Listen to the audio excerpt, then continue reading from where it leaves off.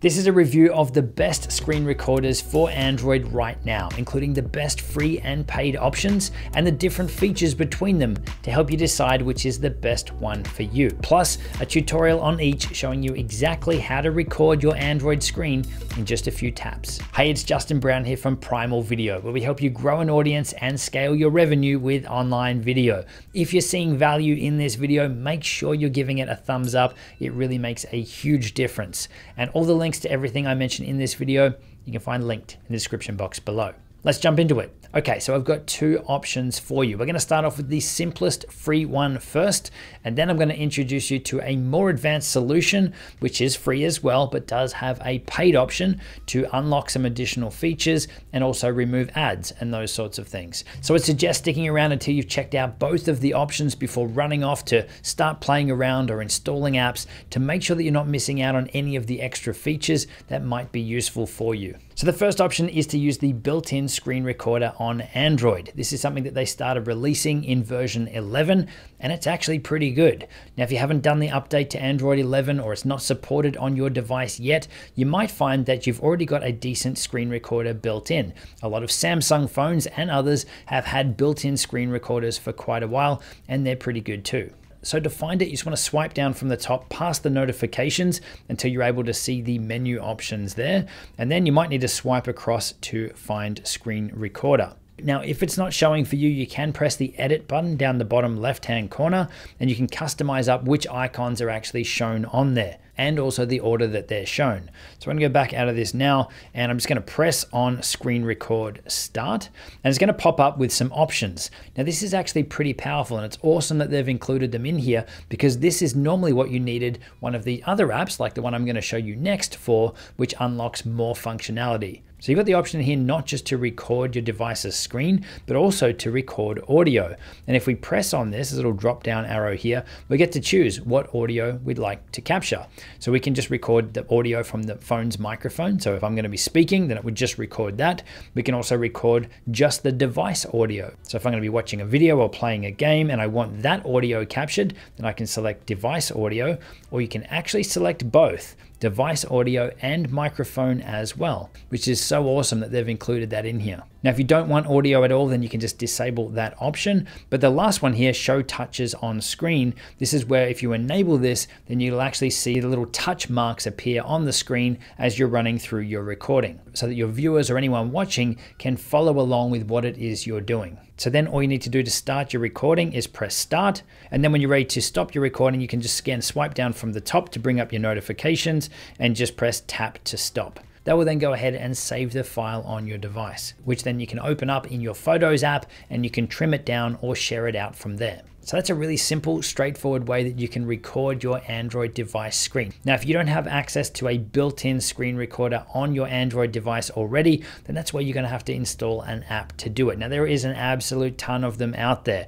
but my favorite and the one that I recommend is called XRecorder. And it's actually by the same company that make InShot, the video editing app. So when you download and open up the app, you're probably just gonna see this little floating orange widget here that you can pick up and that you can move around. This is kind of your quick access to all the control and all the functionality inside of XRecorder. So if we press on that now and just press the home button to take us to the actual home app, I'll run you through some of the features in here and then show you the rest of that quick access button. But let's go down to settings down the bottom right hand corner. So you can see in here how many more settings and how much more control we get over our screen recording than what we had with the built-in Android one. So straight away we get to adjust the resolution, lots of different options in there from 240p right up to 1080p. Quality, we get to record it up to 16 megabits per second. So the higher the number, the better the quality, but also the larger the file size will be as well. So I'm gonna leave this on the maximum here, 16. You also get to choose your frames per second. So if you're doing any sort of gaming videos or anything like that, then you would want to be recording at 50 or 60, the higher frame rates, so that you're going to get a smoother video for your game screen recording. But you also have options right down to 15 frames per second in here too. You also have the ability to leave your screen orientation on auto, or you can actually lock it so that the video is going to stay at landscape or portrait. Now, if we come down here, you can see we got the option to record audio in here as well. So I'll just tick this box and then we get to choose our audio source. So it's currently set to recording internal audio, or we can set it to do our microphone as well. So the microphone in the phone. Now, what this doesn't have, surprisingly, is the ability, like we have with the built-in app, to record both the microphone and internal audio.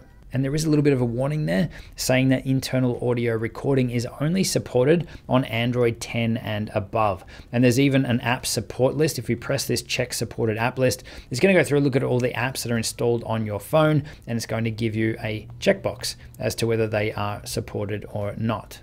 You also in here get to specify where your video file is going to be saved on your device. And if we come down here some more, there's things like a countdown timer in here as well. So it's currently set to 3 seconds. We can make it 5, 10, or we can turn it off completely.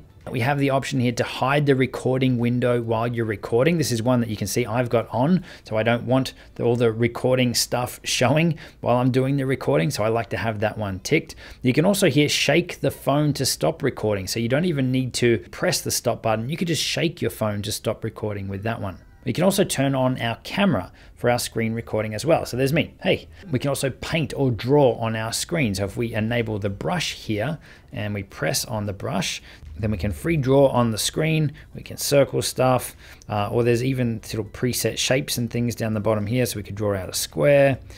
We can get arrows, probably better than the one that I drew. All of this stuff we can add in, which is again going to be recorded while we're recording as well. So I can press the little red X down the bottom here to cancel out of that. So I'm not going to run through every feature in here, but those are the main ones. And you can see how much more advanced this is than the built-in one and how much more functionality it has. So I'm going to go back to my Android desktop here now, and you can see that we've got the app still running here. And so if I press on this, this is that little quick launch menu again. You can see we've got direct access now to press record. We can also then bring up our tools, which is then going to bring up some of those menu items we had before, to quick access to screenshot, to enable our camera, to do the brush, enable the microphone. So we don't have to dive back into those settings. That next one is the home button to take us to that main page in the app where we can see all our recordings. And the last one there is the settings button, which will take us directly to the settings. So now if we want to actually start a screen recording, we can press on the little button here and we can press record. That'll count us down and we are now screen recording with this app. So we can go and do whatever we need to do. When we want to stop, we again swipe down from the top and we get this extra menu appear down in our notifications area where we again have access to those tools. We can pause our recording or we can stop it altogether. So I'm going to press stop. And it says here that our video is saved. We can play it, we can delete it, we can edit it, or we can share it directly from here. Now that's the other cool thing about this app, is that once we've done our screen recording, we can actually edit them down in this app as well. So if we go down to this little edit button, the little pencil down the bottom, we've got a heap of extra tools in here for editing videos, compressing videos, merging videos together, editing photos and those sorts of things in here as well. So if we just go edit video in here, we can select our video. Let's pick this one here and go next. And then we've got a heap of editing tools and functionality in here. Now this video editor in this app here does actually put a little watermark on your video, but you can remove it for free. So you can see it's got the watermark down the bottom there, XRecorder. If you actually press on that, they give you the option to watch an ad and that watermark will be removed. So it's not on your actual screen recording, it's actually when you come in to edit in here. Or you can remove it permanently if you upgrade to the paid version. So the paid version, or XRecorder Pro, it's a one-time purchase. It's not a monthly fee or anything like that. This is going to remove all of the ads, and there aren't quite a lot of them on there. It's also going to remove that watermark permanently and give you access to more of those tools in there, like the video compressor, and also the ability to add text onto your images. So the price you're seeing on my screen is in Australian dollars, $9.49. I'm pretty sure it works out as around $6 or $7 US to upgrade to the Pro version. So still ridiculously cheap considering what you're getting access to. So those are my top recommendations for recording your Android device screen. So now that that's sorted, if you're also interested in video editing apps on Android, then check out the video on screen where I break down the best options out there right now, whether you're an absolute beginner right through to someone more advanced. I'll see you in the next video.